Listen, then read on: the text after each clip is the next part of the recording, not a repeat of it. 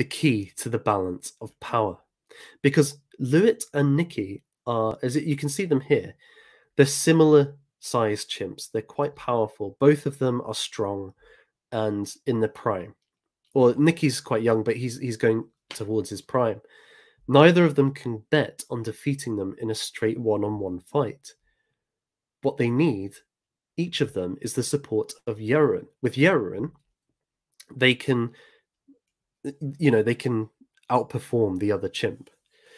So both of them start fighting for Yeruin's attention.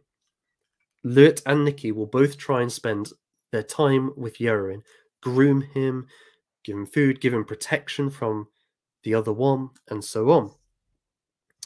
And Yeruin, so Nikki, every time he sees Luit, so Nikki then starts separating incidents against Luit. Every time Luit sits next to Yeruin, Nikki starts hooting at him and running around, and all the behaviors we saw Luit doing to Yeruin, Nikki's now doing, until Yeruin leaves the space.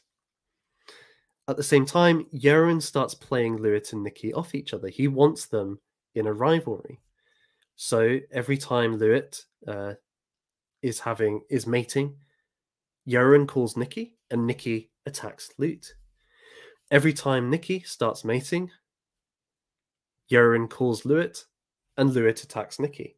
So he's playing them off each other and reminding them that they need his support throughout. It's very interesting. So Nikki starts these separating incidents. He starts hooting and displaying at Luit.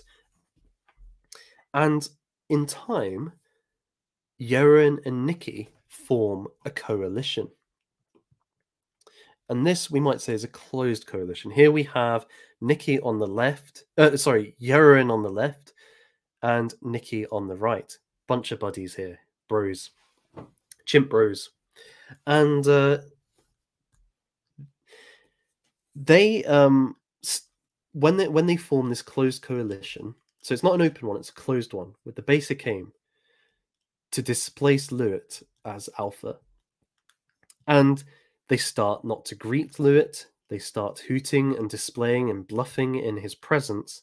And Luit is absolutely terrified from this. He panics quite a lot in this presence. They perform a violent attack upon him. And although Luit has the females on his side because of his grooming, of his control mode behavior, the first violence attack really does it. He can't defend himself, and the illusion of power is shattered. And almost overnight, Nikki becomes the alpha male.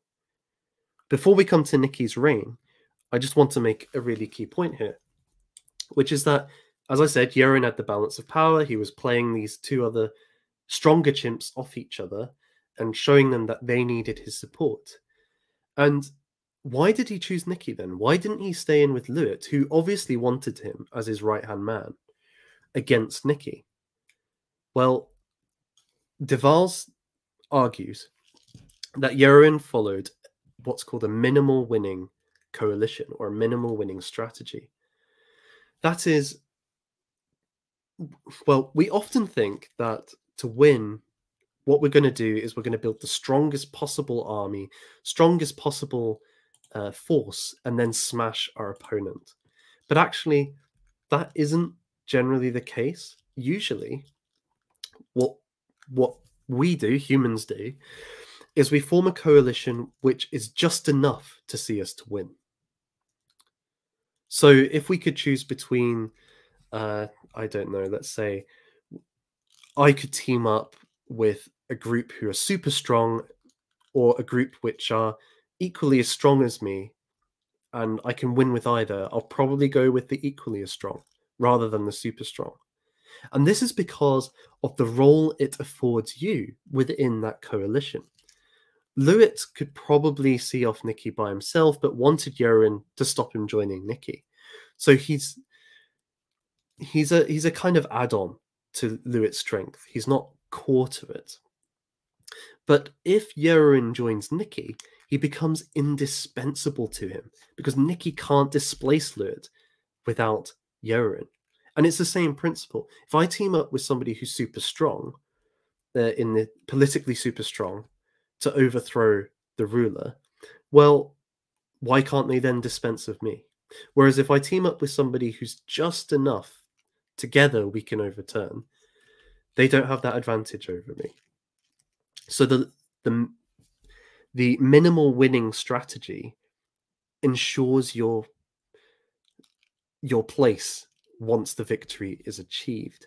And so when we're thinking about our own political strategy, you know, I know there's a lot of people who are in this kind of orbit who are thinking of these things. It's not just all YouTube kind of discussions. There are definitely some people who are behind the scenes trying to work on these aspects. We need to think about, okay, we're going to have to form coalitions, but who are we wanting to form a coalition with? Who is it that we can make our support indispensable to, and so shape the direction of their, if they got power, we can shape the nature of that power. We don't want to be in one which is overpowerful, because then we will be dispensed, like many coalition partners have been in the past. So this is a really important point for those who want to form political alliances, to make sure you're doing so with people that can't just throw you away after they've won.